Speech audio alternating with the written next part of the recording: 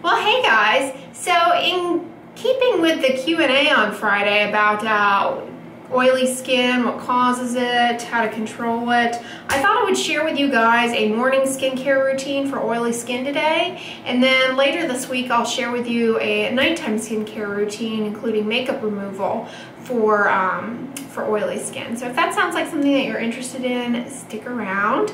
I'll be talking about some of the products that I mentioned in the Q&A and kind of how I use them when I'm dealing with my oily skin. I do have bouts of oiliness and shininess. I live in an environment that's very humid, so I am quite familiar with oily skin. So with that, let's get started. So the first thing is I just woke up and I pull my hair back to start my day, and I have some shininess on my forehead and nose and sort of T-zone areas that I'm bothered by. Those are the most common areas. These are the areas on the face where the sebaceous gland density is the highest. Those are the glands in the face that produce oil. And in individuals with oily skin, some people have a genetic tendency to have larger oil glands and or produce oil at an increased rate. So those are kind of the T-zone areas, if you will, forehead, nose, kind of chin area. And so the very first thing that I'm going to use, I'm going to talk a little bit about, and it is Dickinson's Enhanced Witch Hazel, which I mentioned in my Q&A. I'm going to use this to kind of mop up oil as sort of a mild astringent. And I'm going against convention in the product labeling for a variety of reasons, which I will explain. But first and foremost, what is important to know about this is that this is witch hazel, which is a mild and very well tolerated astringent. It can help just remove some of the excess oil on the surface of your skin without being harsh, without drying out the skin. When you look for this product, make sure you look for one that is alcohol-free.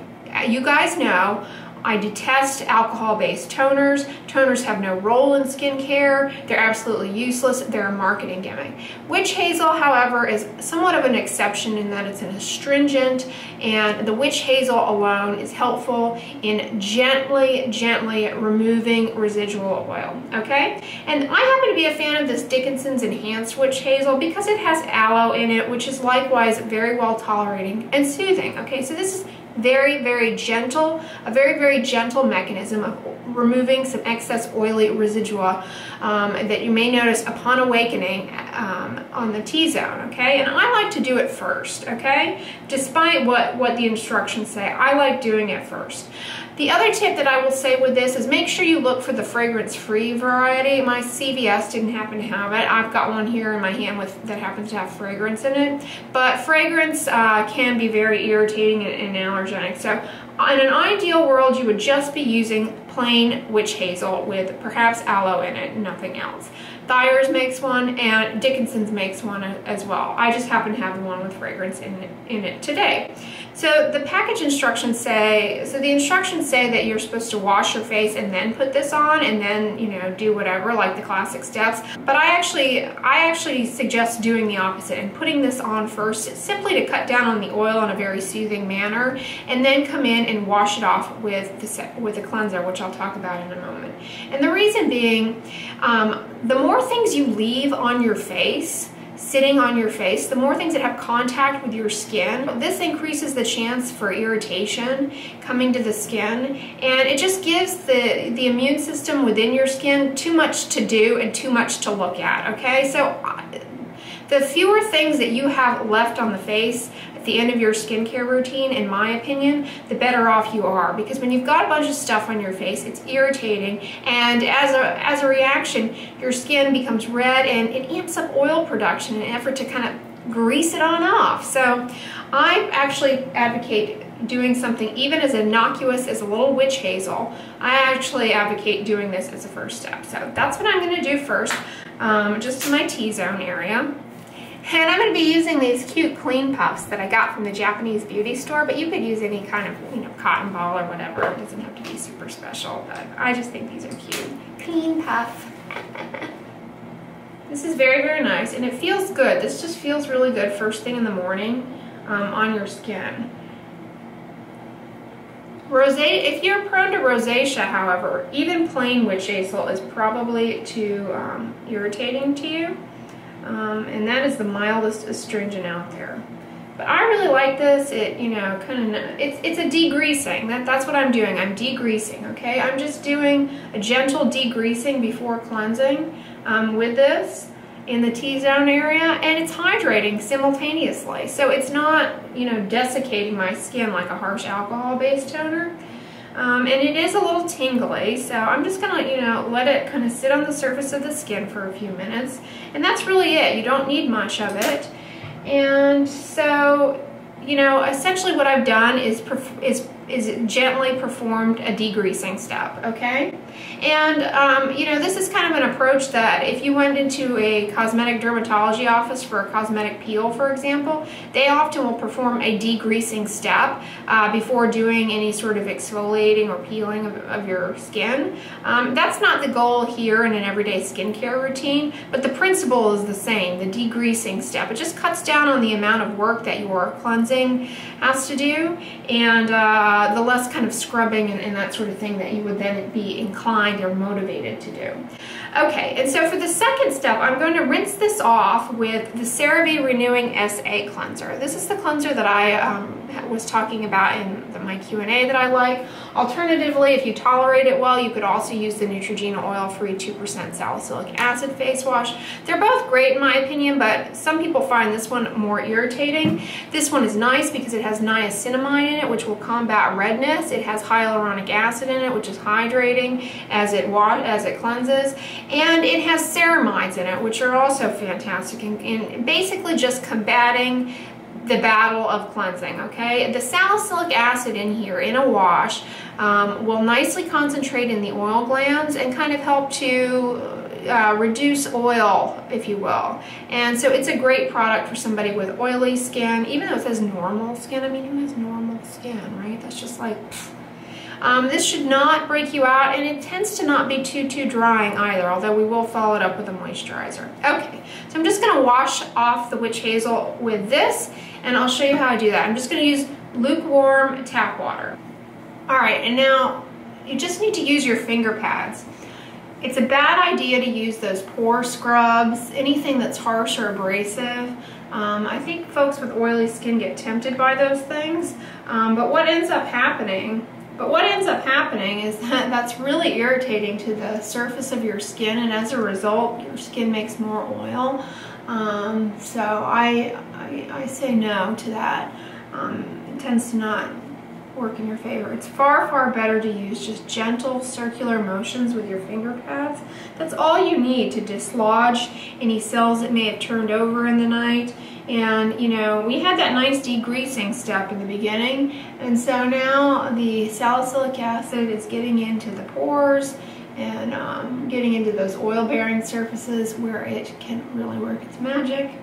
And that is it. You may want to let that sit on there for, you know, a few minutes as well, and let the salicylic acid kind of get into the oil glands.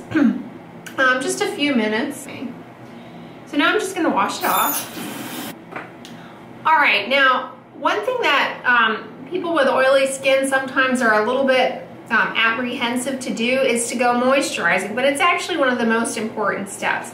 And so to get going with the moisturizer after I've just cleansed my face in a gentle, non-aggressive manner, I'm still losing water from my skin, so I've got a wet face right now. And I'm a fan of using a hyaluronic acid based gel cream to the face as a way underneath the moisturizer, as you guys know from my everyday skincare routines. In the past, I've used this Neutrogena Hydra Boost Gel Cream. The extra dry skin form is fantastic. This is fine for oily skin, fine for acne-prone skin, should not break you out, does not have fragrance, very well tolerated. You don't need very much. That is empty, and I've also been using, so instead I've been using the Hada Labo Skin Plumping Gel Cream, which also is fragrance free and I find is really nice likewise, and very similar to the Hydra Boost, perhaps a little better in its hydrating property. And I just put a little tiny like dollop. You don't need much, honestly. I feel like the Hada Labo one goes a lot further than the Neutrogena one, and you just kind of want to coat the surface of your skin with it in a nice film, and don't forget your neck too. Okay, so that just kind of what this does is it gloms onto some of that water, not oil. It's glomming onto water, not oil. See, people think this is going to make you greasy. No, it's not. It's going to make you hydrated because it's holding onto water. It has nothing to do with oil at this point. It has everything to do with keeping water in the skin so it stays plump and hydrated. It has nothing to do with grease or oil, okay? It has nothing to do with your sebaceous gland. In fact, it helps the sebaceous gland calm down and chill out, okay? So it's good in that manner. The hyaluronic acid is fine left on the skin. Like I said, this doesn't have fragrance or a lot of additives. If you pick one of these, however, that has a lot of irritating substances in it, you know, it could be too much left on your skin. Again, the less that you leave on the skin, the better off you are. But one thing that needs to be put on the skin copiously and left on and reapplied is your sunscreen. You know, and make sure you check out my sunscreen Q&As because I address a lot of the caveats and shortcomings in different types of sunscreens and which ones are good for oily skin and all that kind of thing.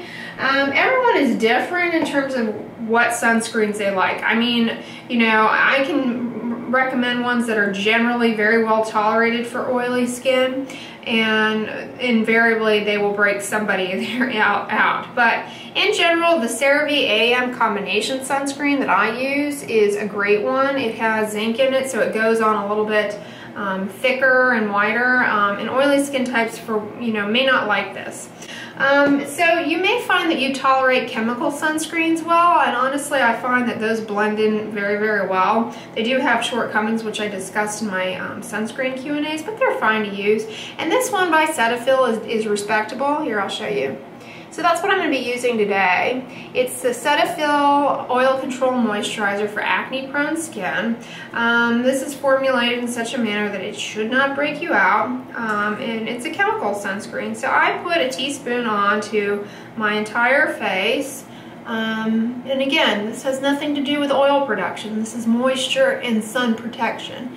You want to make sure you get your neck and your forehead. Don't neglect your forehead, guys, and don't neglect your ears either. Okay, so just really get that in there. Feels good to rub in sunscreen. Okay, we got it all in. Like one, you see, it went in. This one goes in like pretty well, right? Looks good. And then I like to come in with a tinted sunscreen on top, mostly for my makeup purposes, but just to have an extra layer. Do know that some of the physical sunscreens can make some of the chemical sunscreens a little wimpier, but together they, do form a nice barrier. So I, use this every day. It's the Ulta MD. Here, I'll show you guys. The Ulta MD UV Physical Broad Spectrum Lightly Tinted Transparent Zinc. But some other ones that, this one is a little bit pricey, I guess, but I find that it lasts a long time and it goes on really well. But I think another good option, maybe even one that you might like better if you're an oily person, is the Coats Face one.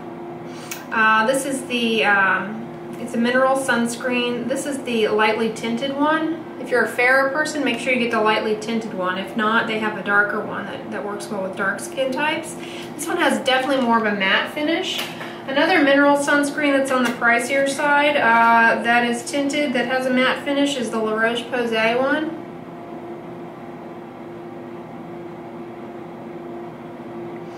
This is SPF, this is the Anti-Helios 50 Mineral, SPF 50, I guess. This is a good one. It's fine. It's a little pricey for what it offers. It may be slightly better in Europe because their formulations are different, and I think it's more affordable in Europe. Here, for whatever reason, it's like insanely expensive. It's like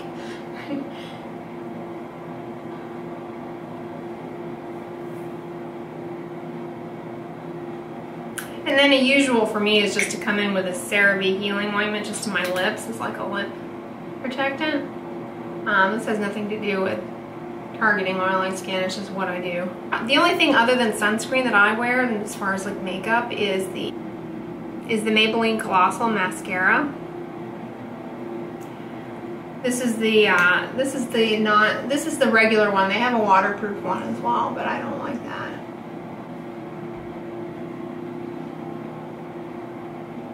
And so yeah, that's basically it. So yeah, that's everything that I do in, you know, a morning skincare routine, incorporating, you know, a degreasing step with a mild and well-tolerated witch hazel astringent.